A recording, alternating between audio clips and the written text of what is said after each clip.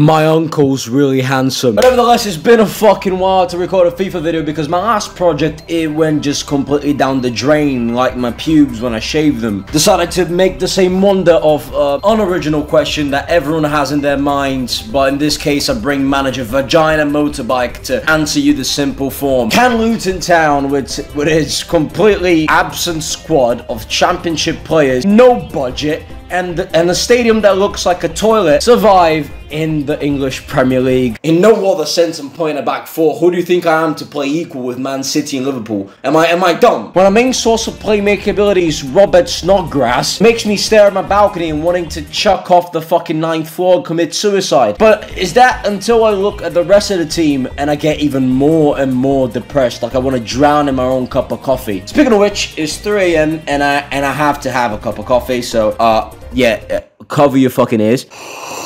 Oh, too hot, too fucking hot. Oh, fuck. Also, this video has a forfeit if I don't manage to keep Luton in the division, and that being eat uncooked rice right on camera. No, I don't have no self-respect for myself, and I don't have any empathy for any parents that given me any attention to be a good human being. Why be a good human being? It's fucking boring. It's like wanting to be born, but when you die, not want to go to hell. Hell has the coolest people. Why don't you want to go there? Our issues lie deep from within. Not a single player above the rating of 73, and even then is a 34-year-old Winston Reed. We're closely as far down the squad we go, is more and more pain to my heart. I mean, Henry Lansbury, Cameron Jerome, Berries, Robert Snodgrass, Adebayo. How does this team come up? James Bree, an Aston Villa reject, is the first choice right back. I'm too scared to even look at a ginger, let alone let him play on my team. Task gets worse when we look at our budget, and it's less than Paul Pogba spends on a hair trim. Listen, even at our finest, we can't even afford Danny Ings. What's the fucking point of this anyway? Either way, I'll do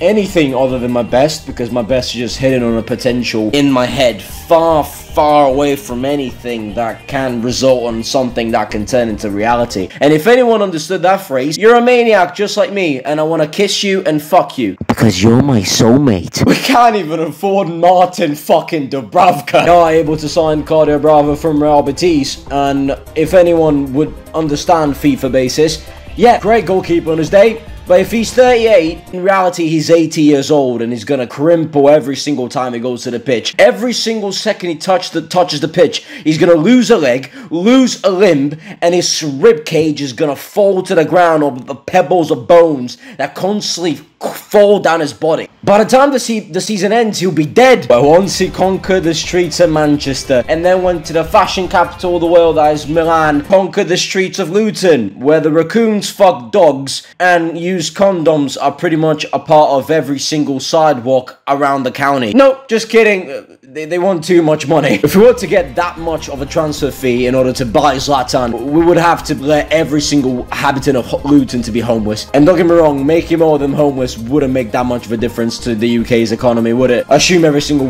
one of those habitants are 50 years old. The average daily actions of a person that lives in Luton consists of going to the pub, going to work, complaining about the wife, and spanking the kid. It is official as it can be, bitches. Claudio Bravo hands it in a transfer request in Real Betis and comes with his wheelchair to Luton, screaming and begging, and why did his agent ever consider this offer when he was happy with his family in Spain? Imagine just having a call with a treble-winning goalkeeper at Barcelona and a former signing in Man City with Pep Guardiola. Just phoning him up, just getting your iPhone and then clicking the numbers to say, hey Claudio lad, fancy relegation battle with Luton. The most realistic option is just get a Glock himself and shoot the phone out of sheer desperation. So I went down a loan list option just to see if my only strategy for this gameplay won't be just signing over 38-year-olds with hernia, herpes, and Alzheimer. But then I'll just come to find that the only options that are to be signed here is the Spanish Joe Weller, someone called Brooklyn, and Will Fish. Seriously, one single dream of mine that I never really specified to anyone, obviously, because of how British related it is actually visiting Luton for the sake of visiting Luton, but for one single tourist attraction, Luton Airport. I was a massive fan of those EasyJet fucking programs that Will and E used to react back in the day, that they will constantly sit down boomers that miss their flight down to sheer negligence, and instead of pining for the cameras to not stop, they just roll with it and let for amazing clips of any single situation given on that airport. My mistake, I should have never signed Claudio Bravo, because Reece Fry comes in with 25 overall. Everything on him is unstable, bar speed. No. Even worse, he has 4-star skill moves and 5-star weak foot, but he's a goalie. Look at his other stats. What the fuck is this? He has 89 aggression, 88 jumping, 96 strength. What the fuck am I witnessing? Is this the most potent fucking youth academy report I've ever seen in the streets of Luton? But then they made him a goalkeeper. This guy should have been a midfielder, fucking winger, but no, they just chucked him in nets because they have no one to do. Oh my god. But what happens if I pile Fry to be a winger? That's to be one. See what happens? Look at this! He gets plus 43 rating!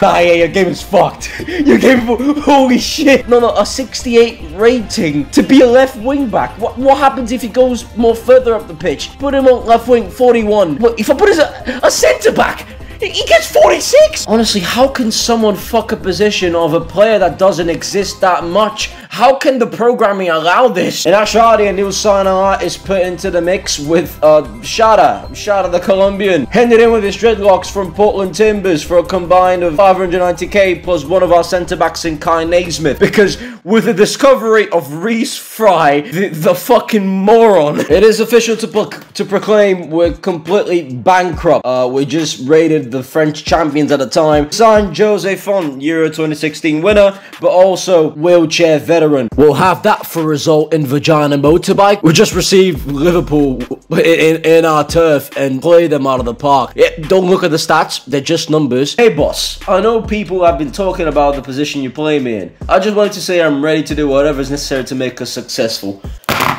You see what I'm going with this? Give me a blowjob. I'll put a statue in my fucking uni dorm representing your greatness. Genitalia. I don't care if you're underage. I'll become a pedo just to receive your sensuality. Oh, but he's 17. You might go to jail. Fucking go to jail for this, man. This boy brings me the joy that no prostitute, no vagina can even accomplish to achieving 10%. Every single minute that I fuck a girl, I cannot have the handle of the happiness that this boy brings to my face.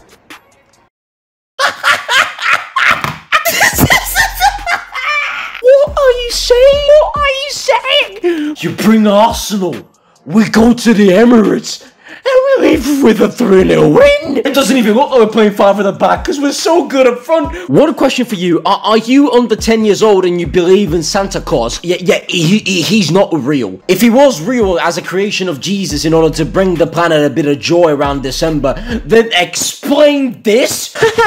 I'm in danger! Officially time to call off the rebuild and just say that this whole experiment is a mess. Robert Snodgrass is injured. He carried us this far. Let us not be bottom of the league. I think we're finished off and done.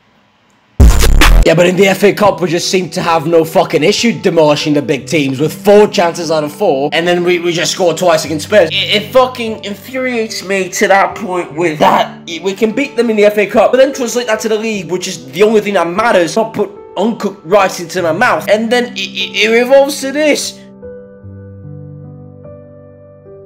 Official, a game without defeat in the league. But to be honest, at this stage, it doesn't fucking matter. 1 point, just one single step back to the fucking cliff to jump it out.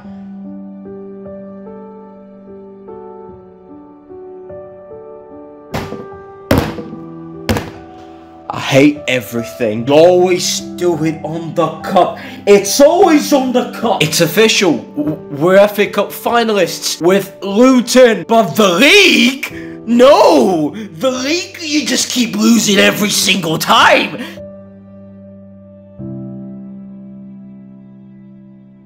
Mathematics prevail. We are 12 points away from Southampton. We have one game to win, and then the other we have to win, and then the other we have to win, and then the other we have to win. It's a sequence that should never be broken, but at the same time... of course they do it in the FA Cup, the fucking bastards.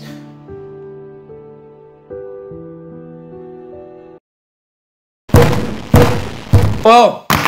I'm grabbing the rice. Hey look, I'm funny man. I'm gonna eat my own shit. Nevertheless, I have an orange bowl here and uncooked rice. I'm so tapped. Surely I was conceived in a ditch or a cave. Let's go.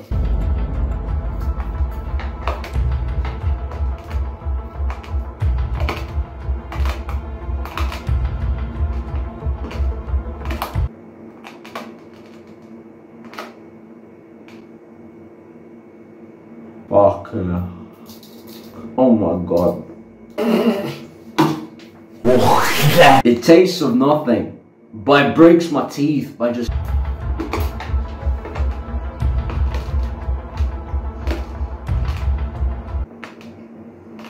No, this one's worse. Look at me, put subtitles.